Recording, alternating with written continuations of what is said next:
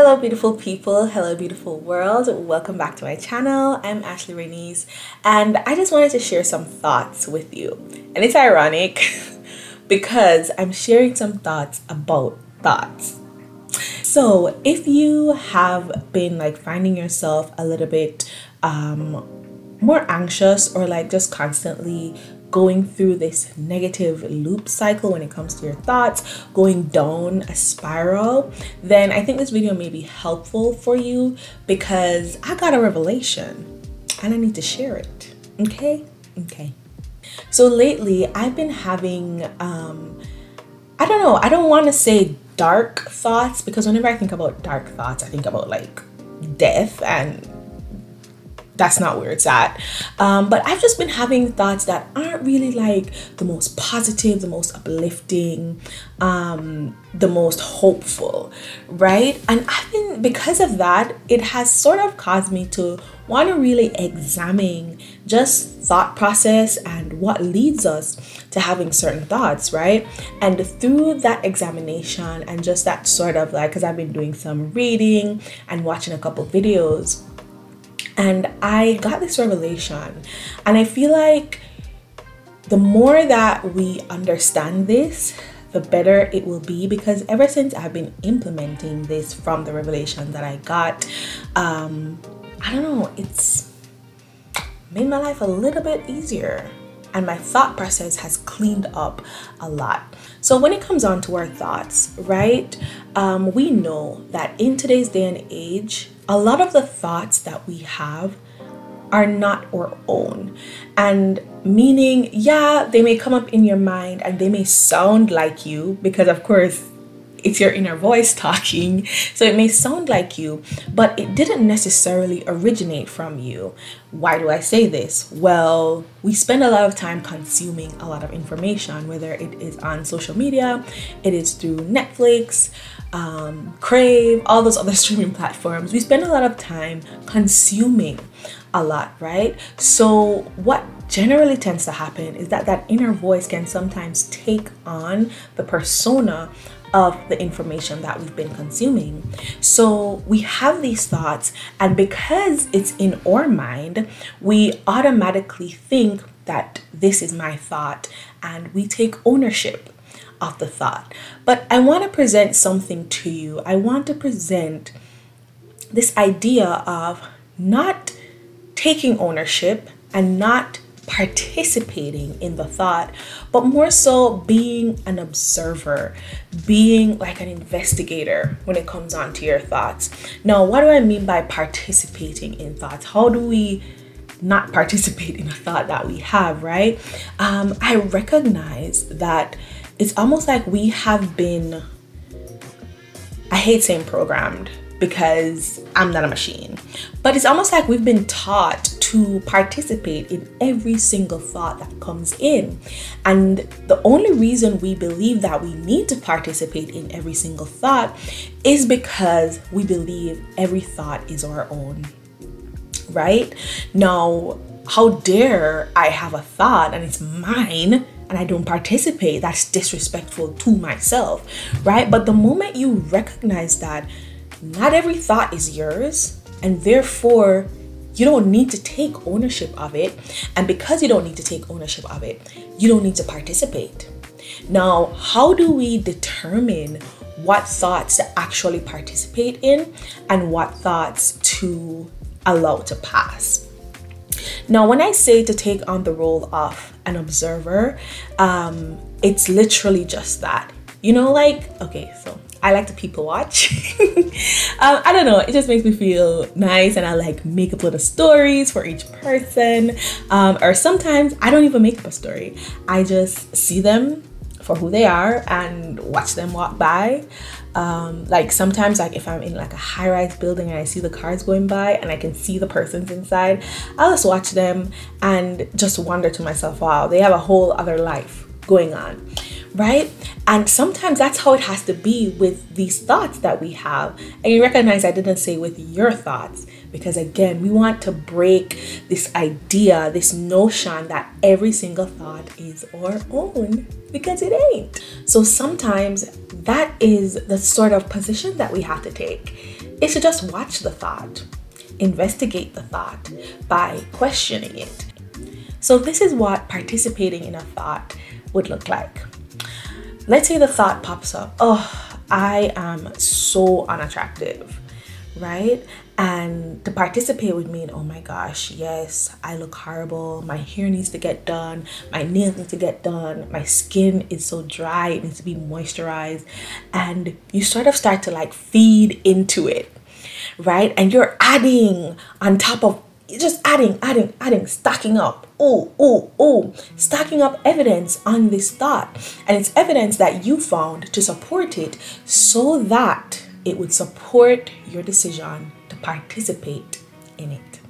Because in your mind, it wouldn't make sense to participate in a thought that has no evidence, right? So you find the evidence so you can participate. And again, why do you search for the evidence? Why do you want to participate? Because you believe that that thought is yours. Here's what taking the role of an observer would look like with that same thought. Oh, I'm so unattractive. Are you though? Or is it that you're just not looking your best today?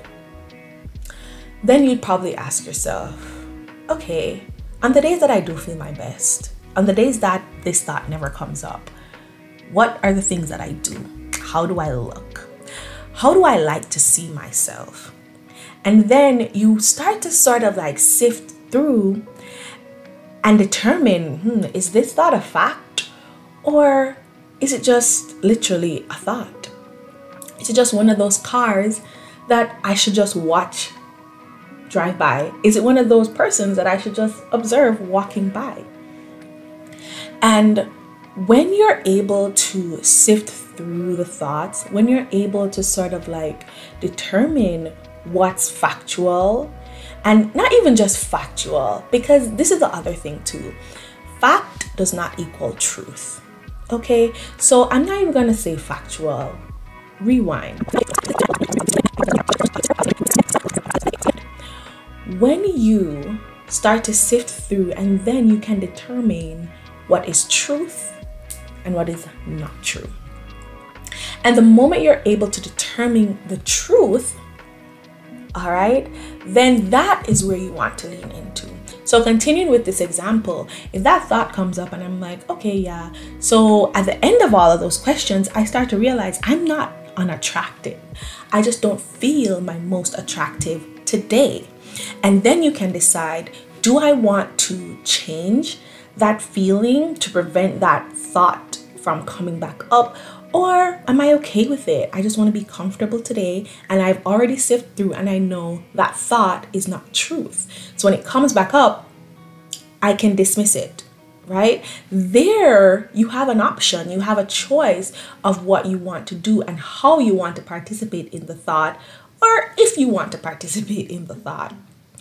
And I feel like if we are able to grasp this concept in its most truest, purest form, then we'll be able to sort of have more ownership over our lives. You know, you have a school of thought that believes that your thoughts dictate your life, or you are what you think, right? And they're not wrong. They're not wrong. But I would submit this. You aren't necessarily what you think. You are the thoughts that you choose to participate in. And I emphasize the word choose because I want you to remember that you have a choice. You have a choice whether or not you're going to participate. Do not believe the lies that you have to participate in every thought that comes in, because remember, we're consuming a lot. So every single thought that comes is not yours. So sure, man is what he thinks. Man is a sum total of his thoughts. But remember, you are not just what you think. You are the thoughts that you choose to participate in. So I really do hope that like this revelation that I got that has been changing my life in terms of my thought life, I hope that it's able to do the same thing for you.